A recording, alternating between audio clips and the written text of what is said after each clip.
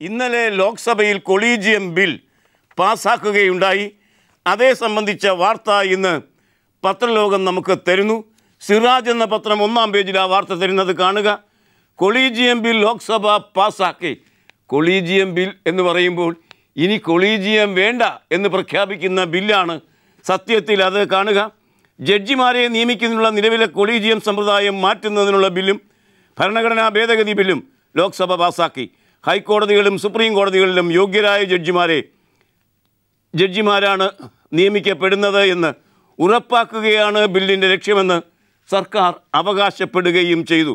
Collegium സംവിധാനത്തിന് പകരം ജഡ്ജിമാരുടെ നിയമനവും സ്ഥലം മാറ്റവും അടക്കമുള്ള കാര്യങ്ങൾ നിശ്ചയിക്കുന്നത് ഇനി മുതൽ 6-അംഗ സമിതിയാണ്. 6-അംഗ സമിതിയെ പൊതുവിൽ നിശ്ചയിക്കുന്നത് സർക്കാരുമായിരിക്കും എന്ന് നമുക്കറിയാം. ലോക്സഭാ ബിൽ പാസ്സാക്കി രാജ്യസഭയിലേക്ക് അത് എത്തുകയും ചെയ്യും. എന്താണ് സംഭവിക്കുന്നത് എന്ന് അപ്പോൾ പറയാം. അതിനുശേഷം മാത്രമേ ബില്ല് യാഥാർത്ഥ്യമാകാൻ പോകുന്നുള്ളൂ. കോടതികളോട് നിരുത്തരവാദിത്വം നിറഞ്ഞ അവഹേളനം എന്നത് ഉമ്മൻചാണ്ടിയുടെ ഒരു ശൈലി തന്നെയാണ്.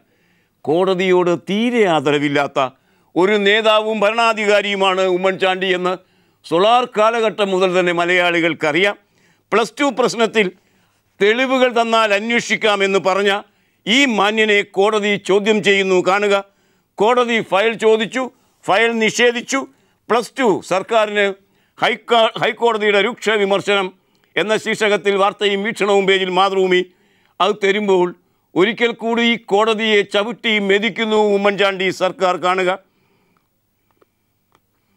+2 വിഷയത്തിൽ സർക്കാരിൻ്റെ ഉദാസീന നിലപാടിനെതിരെ ഹൈക്കോടതിയുടെ രൂക്ഷ വിമർശനം. പുതിയ സ്കൂളും ബാച്ചും അനുവദിച്ചതിൻ്റെ രേഖകൾ ഹാജരാക്കാൻ വീണ്ടും സമയം ചോദിച്ച അഡ്വക്കേറ്റ് ജനറലിൻ്റെ നടപടിയെ കോടതി കർശനമായി വിമർശിച്ചു.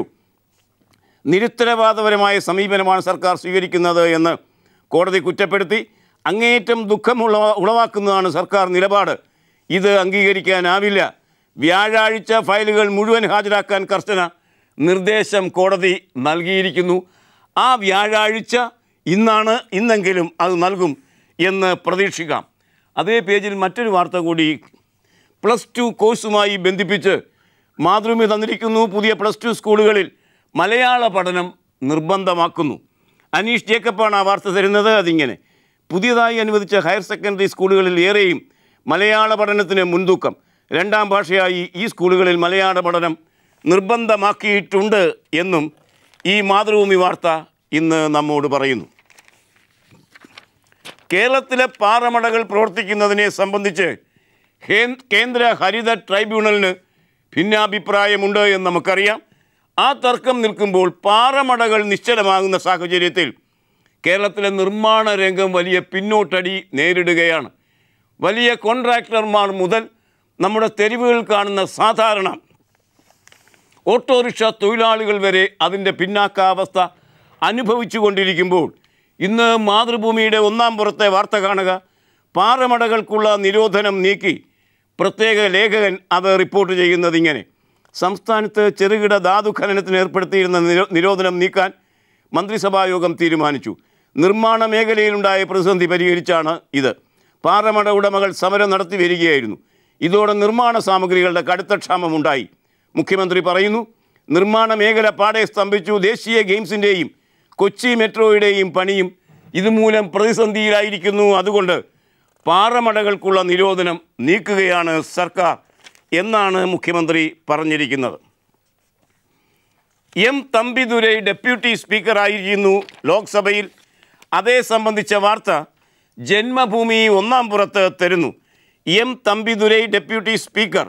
AIDMK നേതാവ് ഡോക്ടർ എം തമ്പിദുരൈയെ ലോക്സഭാ ഡെപ്യൂട്ടി സ്പീക്കറായി ഐക്യകണ്ഠേന തിരഞ്ഞെടുത്തു. ഏറ്റവും വലിയ പ്രതിപക്ഷ പാർട്ടിയായ കോൺഗ്രസിനല്ല, മറിച്ച് അത്രമാത്രം സീറ്റുകളില്ലാത്ത AIDMK പ്രതിനിധിക്കാണ് അത് നൽകിയിരിക്കുന്നത് എന്നതും പ്രത്യേകം പ്രസ്താവ്യമാണ്.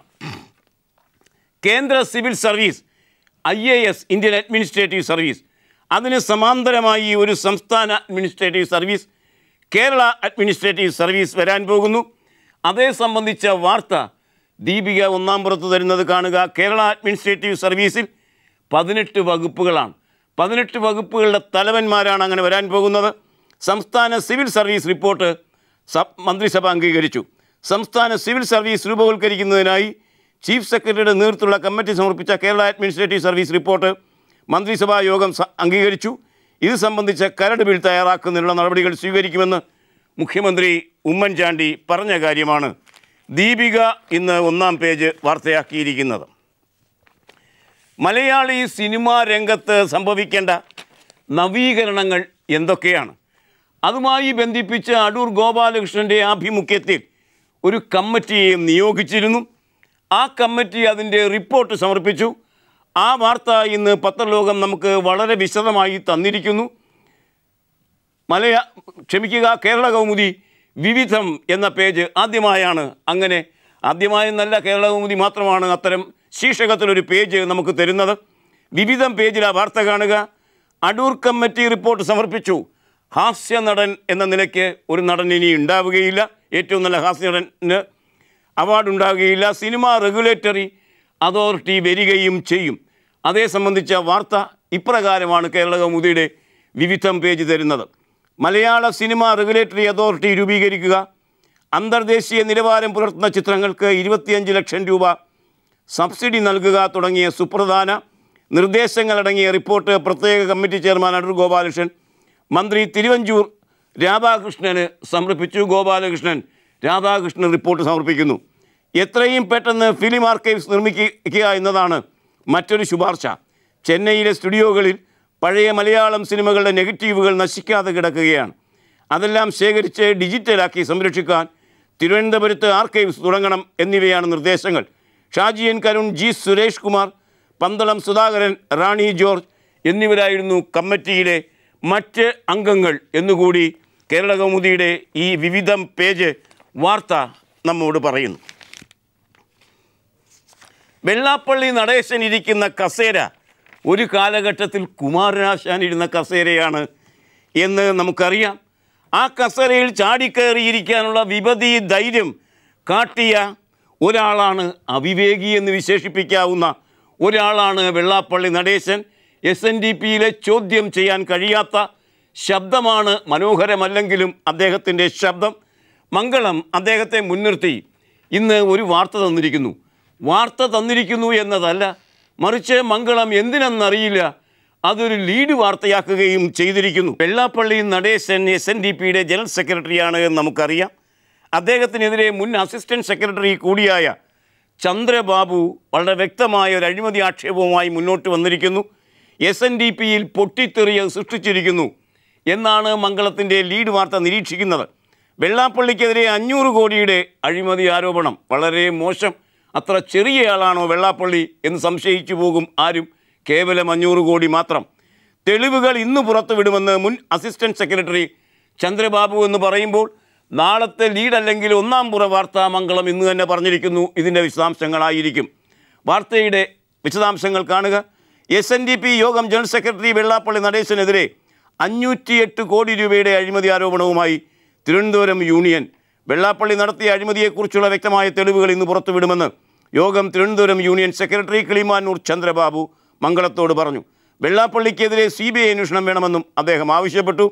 കഴിഞ്ഞ വർഷം 904 അധ്യാപക നിയമനങ്ങൾ നടത്തിയും ഇപ്പോൾ അനുവദിച്ച 13+2 ബാച്ചുകളുടെ നിയമനങ്ങൾ വഴിയും കോടികളുടെ അഴിമതി നടത്തിയെന്ന് അദ്ദേഹം ആരോപിക്കുന്നു.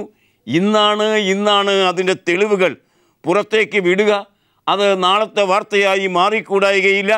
ഈ കോഴപ്പണം 508 കോടി രൂപ എന്തു ചെയ്തു ഈ മാന്യൻ?